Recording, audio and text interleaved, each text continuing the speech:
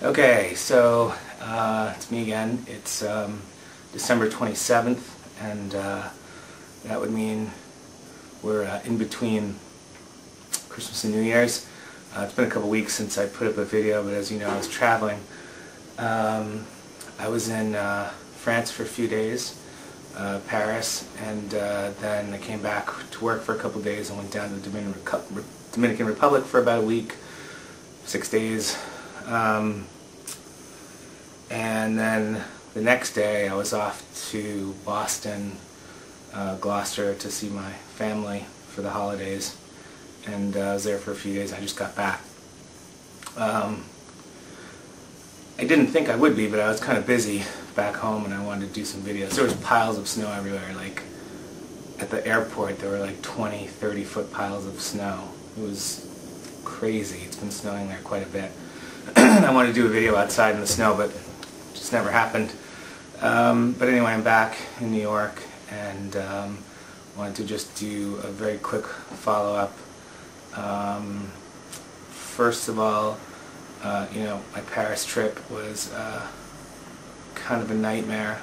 Had a big fight with my friend, and he's not really talking to me right now. Although it's kind of a crazy drunken situation, and you know, I'm on all kinds of pills and stuff, and just turned out to be a crazy night. Hopefully he gets back to me. I sent him an email, but anyway, that shit happens with guys, drunken guys. Anyway. But other than that, it just rained every single day. It rained for, I think I was there for 5 days, 4 nights. It just rained like hell. You know, I went through 2 umbrellas, wrecked my leather jacket, was standing on top of one of those buses, you know, those tour buses, the red ones with the open top, and I'm like standing like on the Champs-Élysées, like trying to get pictures with the rain pouring down, trying to hold on so I don't fall down, and my camera out there. It was just crazy, but I did manage to get some really nice pictures and a great shot of the Eiffel Tower with the reflection of the rain on the pavement stones at the observation area. It was really cool. I think I'll have that video. And then you know, I did all the sights and stuff. It just rained like hell. The weather was terrible. I was soaking wet, changing twice a day. You know, wrecked a pair of nice shoes. It was crazy. It was crazy. It was just from the first nights at the Tone, and it was just a disaster. You know, I invited my ex-girlfriend to come. Actually, didn't invite her. I bought her a ticket to come out and spend the weekend in Paris with me. Since my friend went home, I was there by myself, and that was neither nor particularly move. I mean, you know,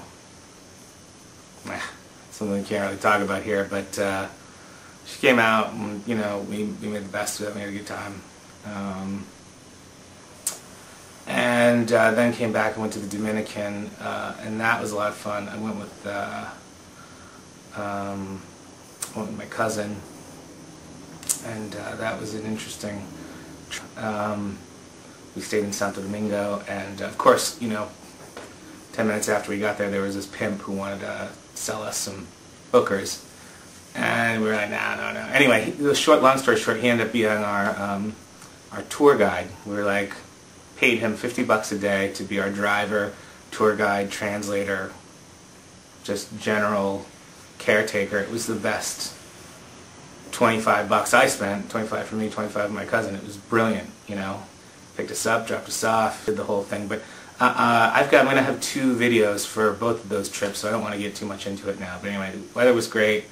I think my tan is starting to fade.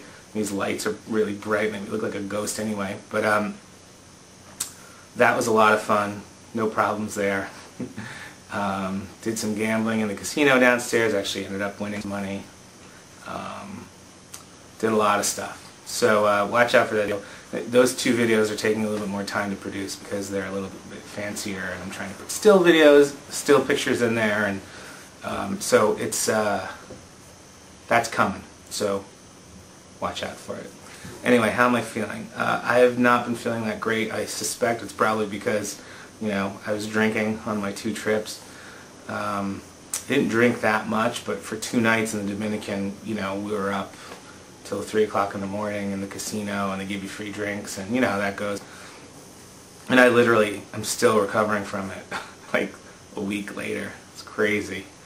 Not recommended to go boozing while you've got cancer and on hardcore treatment.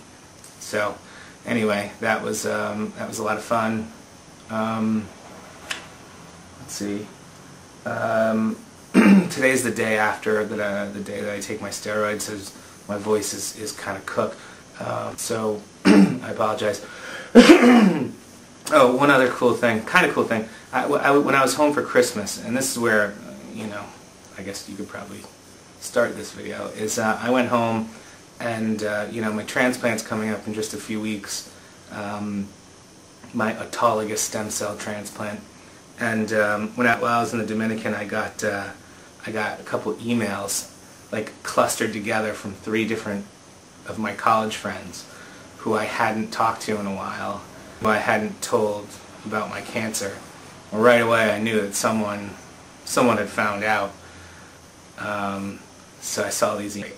I'm talking to all these guys. These are all my good friends from college. I planned on talking to them and writing them all letters, and like writing everyone letters personally before I went into the transplant, because I think this is a real crossroads, you know, and I want to just write to all my friends and just talk about what the experience has been like personally to each of them, and then do the transplant. There's always a chance that, you know, I don't survive the transplant. It's a small chance. I think it's 1 or 2 in 100, but it's 1 or 2 in 100, and you never know. So I just wanted to get these letters out to people. But these guys I had planned on writing to. I just didn't want to burden them with this cancer business until I was getting toward the transplant and that kind of thing. Anyway, long story short, they of course were really supportive, and I was like, what, you know, they told me right off the bat. The guy Brandon from my hometown told them, forwarded them my YouTube link, which I think is, you know, it's fun. I mean, it's right. Can't stop people. I just think it's interesting that, like, I've known the guy since I was 12, and he just forwards the link and doesn't even reach out to me. What's up with that, Bunga? So I come from a small town, Gloucester, Massachusetts. It's very, very, very, very gossipy, and you know, this is a 5-star gossip item, you know, for people between the ages of 27 and 36, you know. It's a big deal. And believe me, that's not, I'm not saying that from a cocky point of view. I didn't want people to know. I didn't tell anyone. But I knew sooner or later it was going to get out. But so now these guys are writing to me, really cool guys. I'm have you guys on board.